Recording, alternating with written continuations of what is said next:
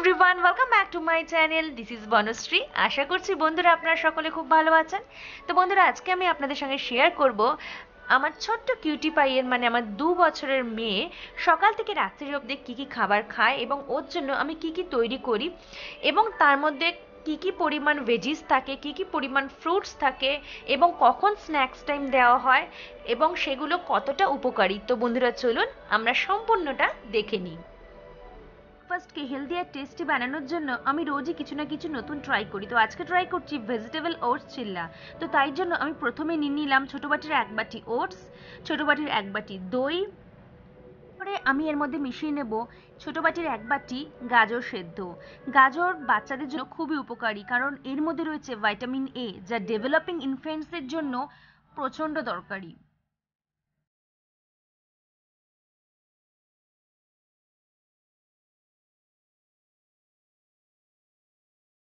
বাচ্চাদের বয়স যখন 1 বছর কমপ্লিট হয়ে যায় তখন আমরা ওদের খাবারে নুন আর চিনির ব্যবহার করতে পারি। তো এখানে আমি অল্প পরিমাণে নুন আর বাড়িতে তৈরি জিরের গুঁড়ো অ্যাড করলাম। 6 মাস পর থেকেই বাচ্চাদের যে কোনো মশলা খাবারে অ্যাড করা যেতে পারে। তো আমি এবার এর মধ্যে অ্যাড করে নিলাম খুবই অল্প পরিমাণে গোলমরিচ গুঁড়ো, তবে 2-3 দিন দিয়ে দেখতে হবে যে ওদের কোনো অসুবিধে হচ্ছে কিনা। এবার আমার ব্যাটারটা তৈরি হয়ে গেছে চিল্লা বানানোর জন্য, আর কালারটাও খুব সুন্দর এসছে, বাচ্চাদেরও বেশ ভালো লাগবে। বন্ধুরা, ভেজিটেবল ওটস চিল্লা বানানোর জন্য আমি প্রথমে তাওয়ার মধ্যে একটু মাখন দিয়ে নিয়েছি, তার উপরে আমি এবার ব্যাটারটা দিয়ে দিলাম। আমার ভেজিটেবল ওটস চিল্লা রেডি। তো এবার ওপর দিয়ে আমি একটুখানি চিজ স্প্রেড করে দেবো। চিজ বাচ্চাদের খুবই প্রিয় হয় আর ওদের খেতেও খুব ভালো লাগে। তো বন্ধুরা, এরকমই নতুন নতুন জিনিস আমি ট্রাই করতে থাকি, আশা করি আপনারাও ট্রাই করবেন, বাচ্চাদের খুবই ভালো লাগবে। আমার বেবি প্রায়শই প্রচণ্ড আমাকে ডিস্টার্ব করে আর খেতে চায় না। এটা আমার কেন, দুনিয়ার সব মায়েদেরই সমস্যা। তো আমি রেগুলার বেসিসে নতুন নতুন ট্রাই করতে থাকি। এটা আজকে নতুন ট্রাই করলাম, আবার কোনোদিনও অন্য ভেজিটেবল দিই। তো এবার আমি আমার বেবির জন্য প্লেটে সার্ভ করলাম ভেজিটেবল ওটস চিল্লা। আজকের ব্রেকফাস্টে আমরা কিন্তু ওটস চিল্লাই সবাই খেয়েছি। তো ওর জন্য স্পেশালি আমি একটু ক্যারট দিয়ে বানিয়েছিলাম, কেন কি একটু আলাদা লাগবে বলে। তো এই ওটস চিল্লাটাও খুবই টেস্টি হয়, এটাও আপনারা বাচ্চা দিতে পারেন। এর মধ্যে আমি দিয়েছি সুজি, ওটস, দই আর সমস্ত মশলা অল্প অল্প করে দিয়ে দেন ব্যাটারটা আমি তৈরি করেছি। এর ওপর দিয়ে একটুখানি ঘি দিয়ে দিলাম, আরও টেস্ট হবে বলে।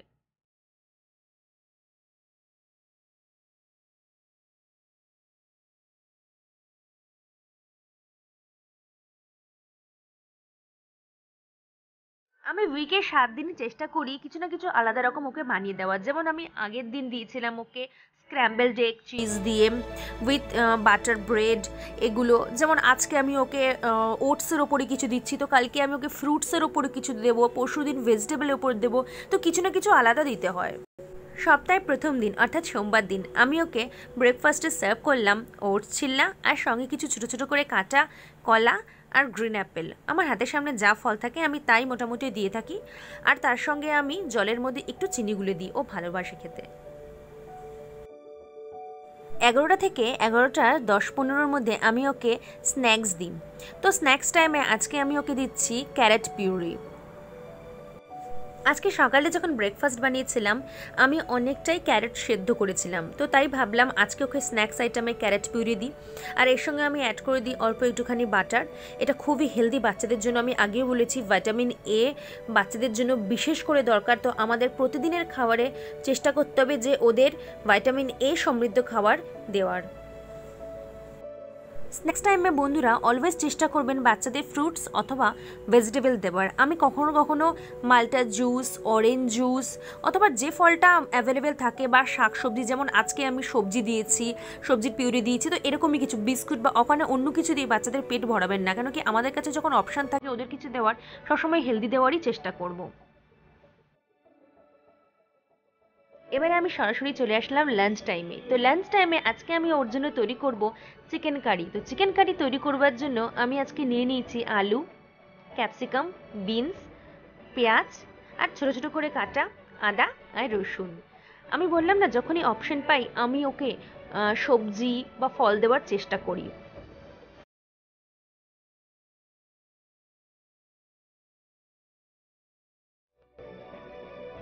চিকেন কারি তৈরি করবার জন্য আমি প্রথমে কড়াইয়ের মধ্যে 1 টেবিল স্পুনের মতন তেল, আর তেল গরম হওয়ার পরে কিছুটা জিরে আর পেঁয়াজ দিয়ে দিলাম। এবার পেঁয়াজটা একটু ভাজা হয়ে গেলেই আমি এর মধ্যে অ্যাড করে দেবো সমস্ত ভেজিসগুলো, যেরকম ক্যাপসিকাম, আলু, বিনস এবং সবশেষে মাংসটা। ছোটবেলা দিয়ে বাচ্চাদের খাবারের মধ্যে সব রকম স্পাইসেস, সব রকম মশলা অল্প অল্প করে ইউজ করা উচিত। তো আমি এখানে ছোট ছোট করে কাটা 2 কোয়া রসুন এবং একটুখানি আদা অ্যাড করলাম। তারপরে ভালো করে এটাকে নাড়িয়ে নিলাম। আমি অ্যাড করে দেবো বাড়িতে তৈরি বাচ্চাদের জন্য স্পেশাল মশলা। তো এইটা নিয়ে আমার একটা ভিডিও রয়েছে, আমি ডেসক্রিপশন বক্সের লিংক দিয়ে দেবো, আপনারা বাড়িতে সহজেই তৈরি করে নিতে পারেন।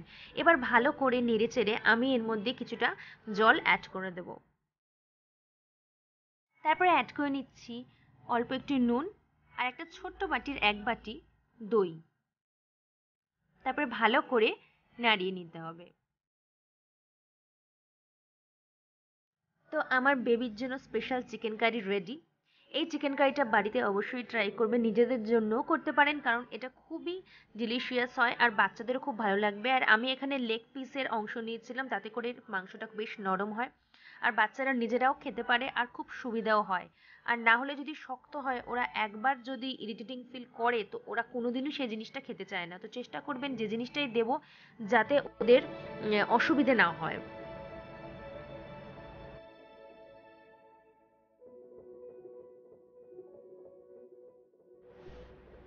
তো আমার মেয়ের জন্য লাঞ্চ রেডি, ওকে সার্ভও করে দিয়েছি।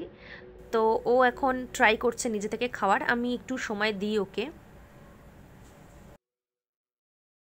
প্রত্যেক মা বাবার একটাই কোয়েশ্চেন থেকে কি কি করব, আমার মেয়ে বা ছেলে খেতে চায় না। আমার ক্ষেত্রেও কিন্তু একই জিনিস, আমার মেয়েও খেতে চায় না। কিন্তু যখনই ওকে আমি লাঞ্চ, ডিনার, স্ন্যাক্স অথবা ব্রেকফাস্ট দিই, চেষ্টা করি যে নিজে থেকে খাওয়ানোর শেখা। মানে ওকে আমি খাবারগুলো দিয়ে দিই, ও যেটুকু পারে খায়, তারপরে আমি ওকে খাইয়ে দিই। কিন্তু এই যে শেখানোটা দরকার আছে যে তুমি নিজে থেকে খাও।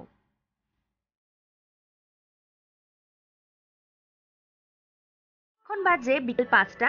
তো এখন আমার বেবির স্ন্যাক্স নেওয়ার সময় হয়ে গেছে। তো আজকে আমি ওর জন্য তৈরি করছি স্পেশাল ম্যাঙ্গো মিল্কশেক। তৈরি হয়ে গেছে আমার বেবির জন্য ম্যাঙ্গো মিল্কশেক। তো এর জন্য আমি নিয়ে নিয়েছি 2টো খেজুর, একটা আম আর 1 গ্লাস দুধ। তো দুধ এখানে আমি গরুর দুধই ব্যবহার করছি। তো সবকটা ব্লেন্ডারে দিয়ে খুব ভালো করে মিক্স করে তারপরে আমি সার্ভ করছি। তবে এর মধ্যে আমি কোনো প্রকারের চিনি মেশাইনি কারণ আমটাও খুব মিষ্টি আর খেজুরের মধ্যেও মিষ্টি আছে। আমের সিজন এসে গেছে মানে একদিন অন্তর অন্তর আমাদের বেবিদের আম দেওয়া উচিত।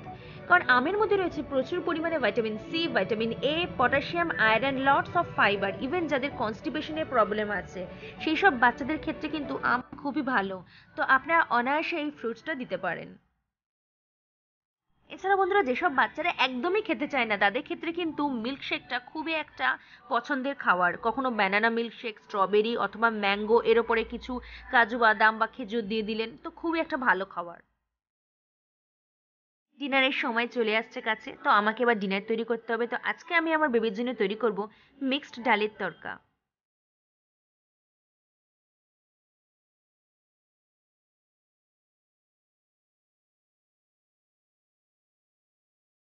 এখানে যেহেতু আমার বেবির জন্য তৈরি করছি, এছাড়াও আমাদের জন্য করলেও আমি কিন্তু তেলের পরিমাণটা খুবই কম নিই। একটু পেঁয়াজ দিয়ে নিলাম আর সঙ্গে সমস্ত মশলাকে মিক্সড করে দিয়ে দিলাম। পেঁয়াজের সাথে যে সমস্ত মশলা আমি অ্যাড করেছি, যেমন ওর মধ্যে রয়েছে আদা, 2টো কোয়া রসুন, একটু জিরে, এই সমস্ত কিছু মশলা আমি ভালো করে মিক্সড করে নিচ্ছি। আর সবার শেষে আমি অ্যাড করছি একটা টমেটো।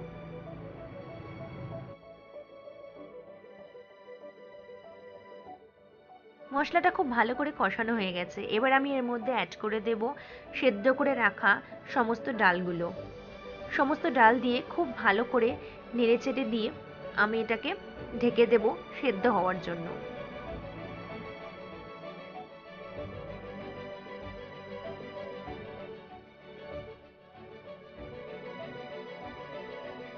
আমি প্রতিদিনই ডিনারে চেষ্টা করি কিছু না কিছু আলাদা রকম দেওয়ার।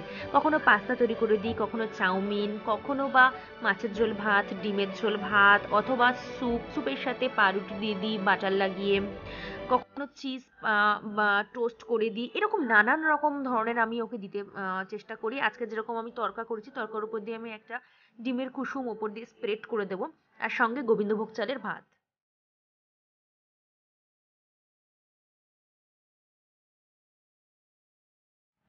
রাত্রির 8:30 থেকে 8:45-র মধ্যে আমি চেষ্টা করি আমার প্রিন্সেসকে ডিনার সার্ভ করা। তো আজকেও দিয়ে দিয়েছি, ও নিজে থেকে নিয়ে ট্রাই করছে। আমি জানি ও পুরোটা খাবেও না, আর খেতেও পারবে না, আমি খাওয়াবো, কিন্তু আমি ওকে চেষ্টা করবার জন্য দিয়ে থাকি। যেরকম ব্রেকফাস্ট, লাঞ্চ বা স্ন্যাক্স টাইমে দিই, সেরকমই ডিনারেও আমি ওকে দিই।